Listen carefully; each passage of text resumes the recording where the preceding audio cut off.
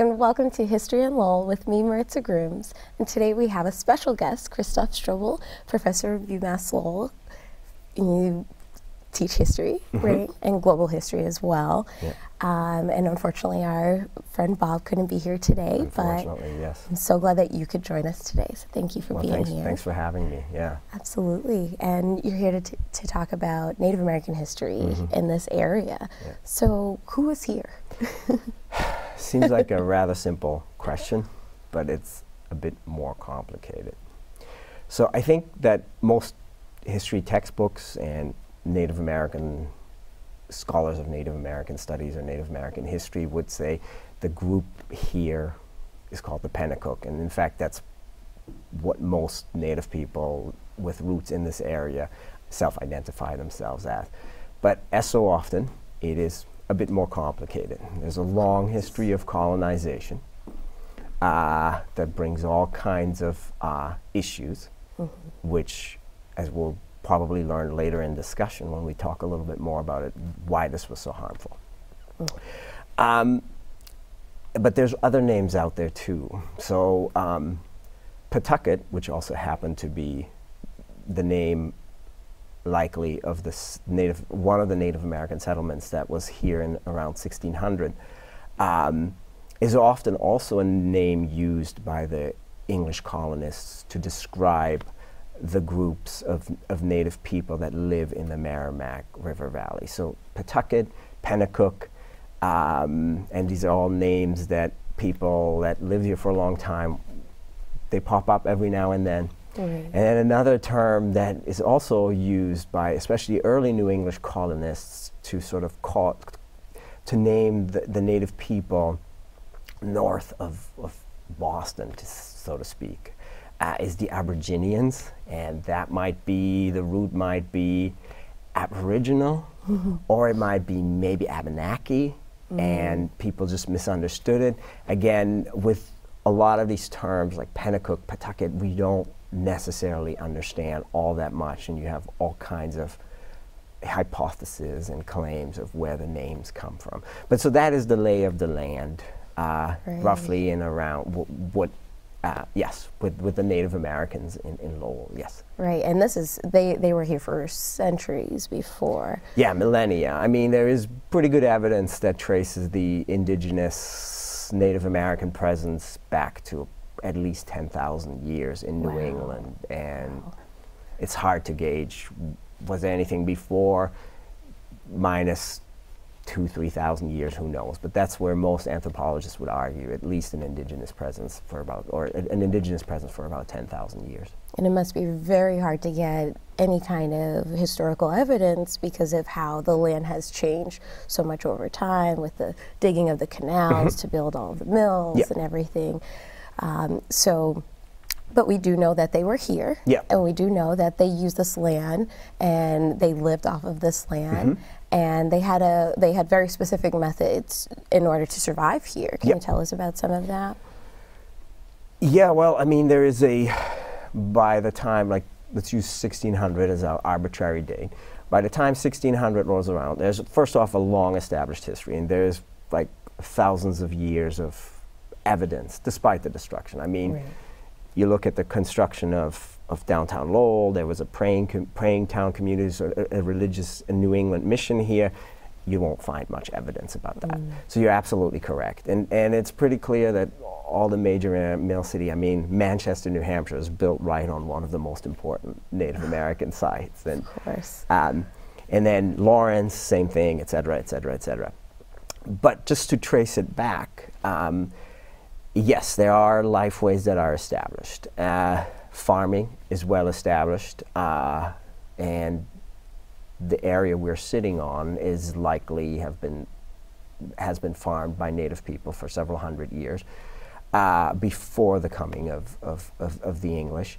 Robin Hill supposedly is in what is today Chelmsford, is also an old established Native American farming site. So there's a lot of farming here. It's digging stick agriculture. Native Americans don't have domesticated animals. Well, I mean, in the Andes Mountains they had the llama, and Native Americans up here have the dog, but that's the extent of it. And that's another important role in explaining the issue of disease, but I'm sure we'll get to this.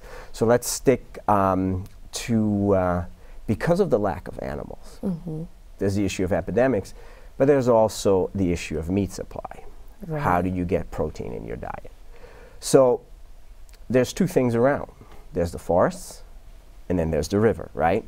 So let's start with the forest. Because Native Americans don't have agricultural animals, they come up with very sophisticated ways of forest efficiency and forest management.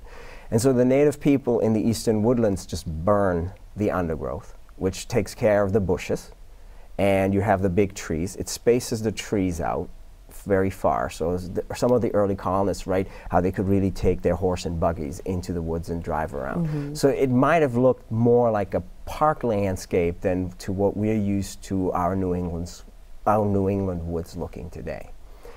But that also spurs growth of grass, which increases the deer population, and so it makes it a lot more efficient to hunt. So yes, we talk about it as hunting, but it's in a sense kind of like a free grazing,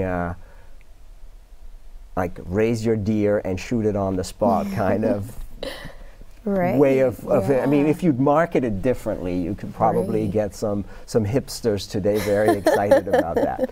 But so that's that. But then we also have the river, and if you get closer to the coast, you also have the ocean. And Native Americans use those resources quite dramatically. Fishing and shellfish, and the shellfish then, mussels and so on, are used for utensils. They're used as on top of the holes and so on, to just have the digging sticks and so on. Right.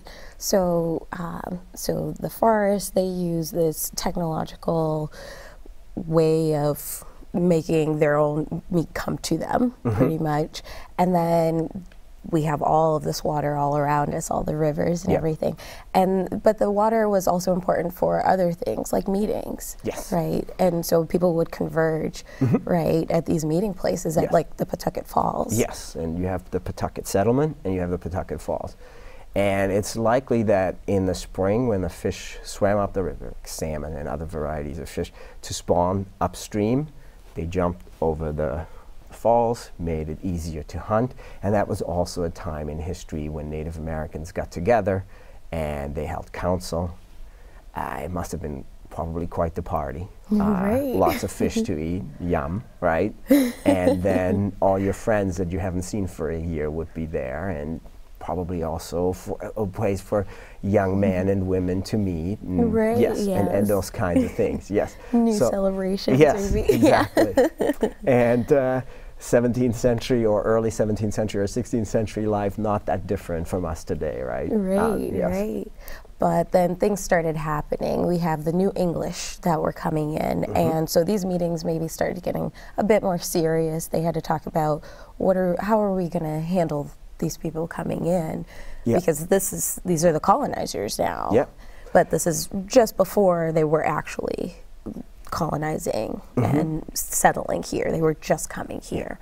And the sad thing is probably also that the meetings became far less attended, because even before colonization, even before we tend to think New England colonization starts in the 1620s with the Mayflower, right? But what we tend to forget is there's already a lot of European fishermen that are fishing in the area. There's also European slave raiders. Ever thought how Squanto learned English? He was one of various Native Americans from New England that was captured as a slave. He was lucky enough that someone bought his freedom, and over a years long of trip, he made it back to New England, right? But there's many examples like Squanto that they get a one-day trip they get a one-way trip to the Caribbean, and it's pretty much a death sentence. And I think people often forget that the natives were also slaves. In fact, you can tie the history of African slavery in Massachusetts. It starts out with Native American slavery. In the 1630s, the New English colonists capture a lot of native people called the Pequot, And many of these captives are turned into slaves. And so you have the codification of Massachusetts slavery tied, and which we tend to think about connected to African, which is certainly the case. Right. But you also, it starts really out with Native Americans. And then over decades and centuries, you have a lot of intermixing between people of African descent and Native Americans, because they're basically the lower strata of either the poor servants or the slave labor in a house. And so there's that's part of New England survival, and it's a complicated history in the 19th century, et cetera, et cetera. It's a very sad history too, in many ways. Yes, absolutely. Yeah. So going back to the pre-colonial times, right when they're first arriving, how they could not have been happy about these new English coming in. Yes. So how did they handle that? Well, first off, there's a lot of... Or how did they impact them too? So first off, there's a lot of disease. So a lot of Native Americans died, probably in the stretch of the 16th to the mid-17th century, so roughly around 17. Scholars estimate about 50 to 90% of the population dies. So in many ways, that makes things more complicated. So the New English arrive. There is a certain amount of free farmland, because so many Native people have died. They have to consolidate their settlements. Their communities have to be recreated, which is why it makes tricky. What do we call Native Americans? Are they Pennacook? Are they Pawtucket? They're communities in flux and fluid because of this waves of epidemics. There's one in the early decade of the in the first decade of the 1600s, then before the Mayflower, probably 1617, 1619, another wave. 2 waves of epidemics in the 1630s, then another one in the 1650s. So there is big mortality. What this means in actual numbers, we don't know. But it is pretty clear from colonial records and from the Native American accounts that we have, often delivered through colonial records, that there is massive mortality. I think there is one record that I came off by a fellow named Daniel Gookin, who was superintendent for Native American Affairs in 17th century Massachusetts, and he estimated, and this was a number given to him by Native American informers, that the population of the Pennacook had declined by 90%. Oh my goodness! So, and all from sickness? Likely, and then slave raiding, warfare. Dispossession, and it's a crisis situation. Right, and so if you're impacted in this big way, losing so many numbers of people, it's pretty hard to fight back. Yes, yes. Oh, wow. And in fact, you have this Native American leader named Passaconaway, which is, again, a name we hear a lot in New England. He in the 1640s basically decides to subjugate his people under the authority of the colonial, basically under Mass Bay Colony. And so basically he says, we are now part of Mass Bay Colony. And you have this with a lot of Southern New England groups. They basically realize we've got the New English knocking at our doors, and we've got interior groups like the Mohawks coming into our territory raiding. Up north, you have a group called the Tarantines that raid into the 1610s, 1620s, 1630s, probably due to the fur trade with the French. So you have a lot of Native Americans encroaching on this territory too in search for fur. So Native Americans are in extremely vulnerable position. So there's the New English, right? But there's also other Native people. And so they are trying to figure out ways to make it work with the colony. Wow, so we're really talking survival now at this point. We can't even thrive anymore. We just have to stay alive. Yes. Wow, and then for the whole population to dwindle by 90%. Yes. That's pretty devastating. Yes, and again, I mean, who knows about these numbers, but I think it is a significant portion of the population, and I think that 90% might really encapsulate it. Yes. Wow. Wow, so we're having warring factions. We have this colonizing threat. We have the threat of slavery right over our heads. What do we do?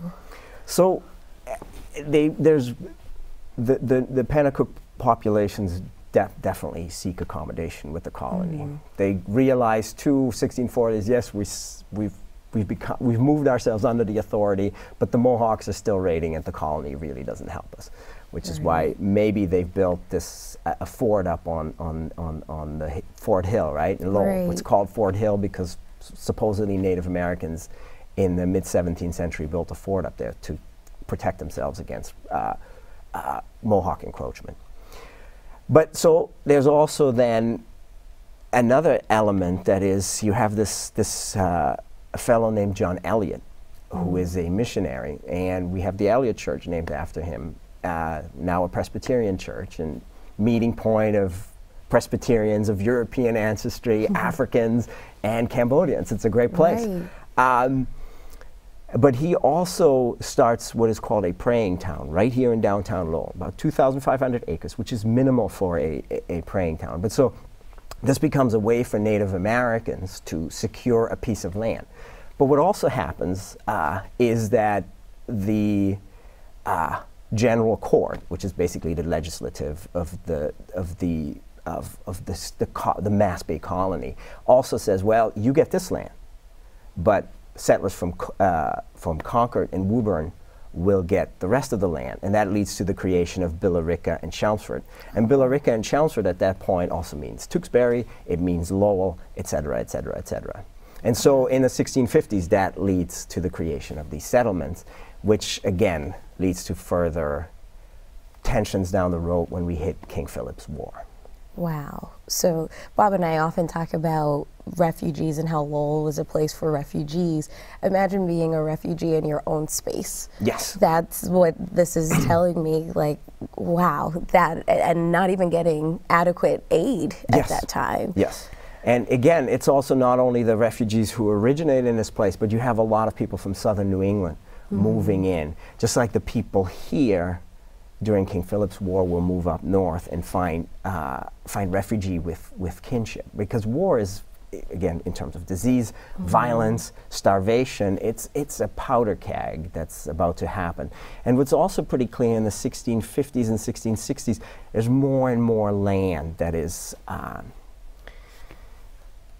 and there's an argument among historians. Some historians say it's legally purchased. Other historians and contemporary at the time, well, some of it is legally purchased, some of it is a little bit more shady, and I've seen both types of transactions, and we don't have time to explore this.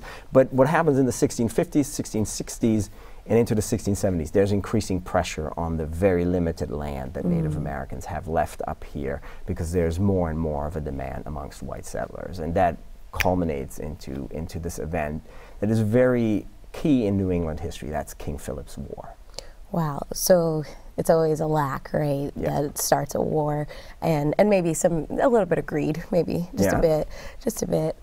So tell us more about this war. How does it start? Who does it displace? Because there's always displacement with war, and who survives? Yes, it's complicated. And I'll try to keep it brief. So King Philip, who Native Americans call Metacomet, is a Wampanoag leader who lives actually down on the South Shore, right? But what King Philip is able to do, and the colonists blame Native Americans blame the colonists. I think there's a lot of blame going around, and it was just one of those things. As a powder keg, the demand for land, it would have blown at some point, and it just happens to blow with King Philip's War. It's an extremely violent conflict, and it's often painted as sort of Native Americans against English, and it's not accurate. It's very complicated. So, to sum it up, in terms of devastation and impact, King Philip's War can arguably be said it's the most deadly war in American history because of percentage of people dying, of the population, et cetera, et cetera, et cetera. I think it's about at least 2/3 of New England towns and New English towns that are being devastated. And for Native Americans, that rate is even higher. So it is an extremely violent conflict. A population that's already been ravished by epidemics and slavery, and now they barely have anything to their name, and then to incur this very violent war. Oh my goodness. But then there's also that's the warring factions of Native American. King Philip's, some Nipmucks, some other Indians from further out. But then you have also people like the community here. Pastor Conway, who I mentioned earlier, is by this point replaced by a fellow named Wanalancet. And Wanalancet doesn't want to fight. But he also doesn't want to fight his native friends. So he says, we're staying neutral. And that's really not an option. So some of Wanalancet had been arrested in the 1640s already, so he did not trust the colonial authorities. By the time of King Philip's War, many of Wanalancet and his followers go up north. The ones that are staying in this area, there's over 100 march to Boston. Wow. Then they're being left off, some of them. And many of them flee. Other praying town, and then you have the Wamasee population. Many of the praying town Indians are being arrested during King Philip's War. They're allies of the colony in many instances, and they're brought onto Deer Island in Boston Harbor, where now the sewage plant is on it. Right. And they're basically incarcerated in internment camps kind of conditions, freezing winter, and if you've ever been out there, I mean, it blows in the winter, very little protection, very poorly supplied. It's a nightmare. Wow. Many of the men in that internment camp, because their ties to they end up fighting on the side of the New English. Bringing it back up to Lowell, you still have Wamasee. Basically, there is a murder of a boy, and then basically whoever is still up here, hasn't fled up north to New Hampshire, or isn't on Deer Island, basically decides to make a run for it. But some of the people, at least 12, maybe more, stay behind because they're too sick and too old to travel. Oh my goodness. And that village Wamasee is burned down by Chelmsford settlers. Wow. And likely many of the people too sick to leave burned alive in the buildings. Oh my goodness. So yes, sorry. Well, yeah, no, well, this is our history. Yes. You know, we have to know.